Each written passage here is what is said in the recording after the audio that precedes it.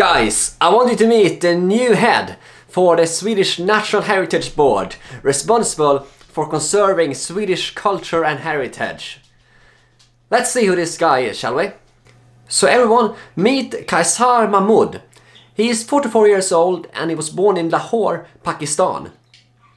And he has now been appointed as the head of the National Heritage Board in Sweden. And I think we should look into a little bit further in his qualifications, whether this guy is actually qualified to preserve Swedish culture or not, because I think that's quite an important issue at hand, don't you think? Let's explore a little bit here.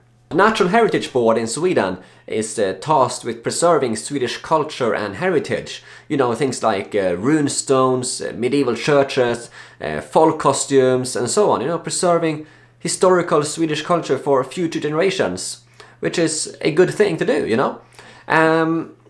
So this guy that Sweden has now put in charge of leading this actually openly admits that he knows nothing about Swedish culture or heritage, and he doesn't even have a degree in anything of this at all. Typically a person with a degree in archaeology or something like that would have this position, but no, this guy has no such degrees at all. Now if you look at Mahmud's CV, we see here that his education consists of 60 points political science, 40 points social economics, 40 points film science, 20 points economic history, 10 points practical rhetoric, and 10 points Arabic. So this is the CV of the guy who is supposed to preserve Swedish culture. But Mahmud has previously contributed to the National Heritage Board with a report on diversity.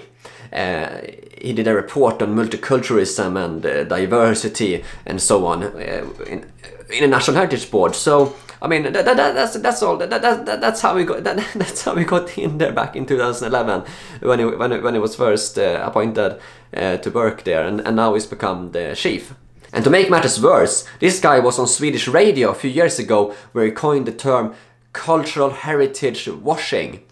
And he said that people are concerned with preserving Swedish culture and heritage, that they can, quote, hide questionable motives.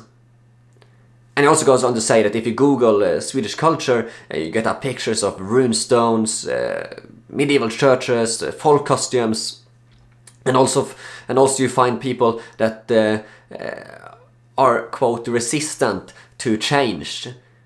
You know, in other words, people who don't want the modern culture Marxist to take over. They want, you know, they are traditionalists. They want to preserve Swedish culture, and this guy thinks apparently it's a bad thing. And you know, a reminder here that this guy has said that he knows nothing about Swedish culture, and then he says things like this. This guy doesn't really seem to be the kind of right candidate to be tasked with preserving Swedish culture. This guy doesn't seem like he really cares anything at all about Swedish. I mean, this guy doesn't seem like he cares anything at all about Swedish culture, so why on earth are they appointing him to preserve Swedish culture? What is Sweden doing to itself? I mean, why? It seems like someone is trying to replace Swedish culture and heritage with something else. They don't seem to be concerned about this at all. And I mean, there's been alarms or reports of people in Sweden, instead of preserving, you know, old Viking artifacts, they're actually sending them to be melted down into copper and bronze and so on. Total madness. So I mean, why? It seems like Sweden is intent on replacing itself. I mean, why is Sweden so intent on seemingly wanting to replace itself? You know, they're trying to replace their own culture and heritage and history with who knows what. And you know, according to several studies, the population of Sweden is changing as well. You know, a Pew Research survey recently showed that that quite soon Swedes might be a minority in their own country. And if you look at the 1998 generation, for example, of all people born in 1998 in Sweden, about 50,000 of them were born in Sweden. and about 50,000 of them actually came as migrants to Sweden. So already the 1998 generation, we are having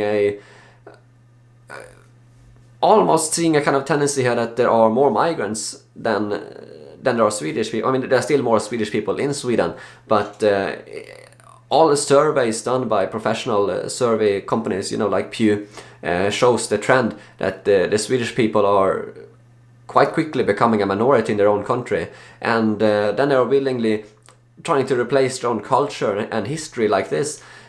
It just doesn't make any sense at all. I mean, why are they doing this?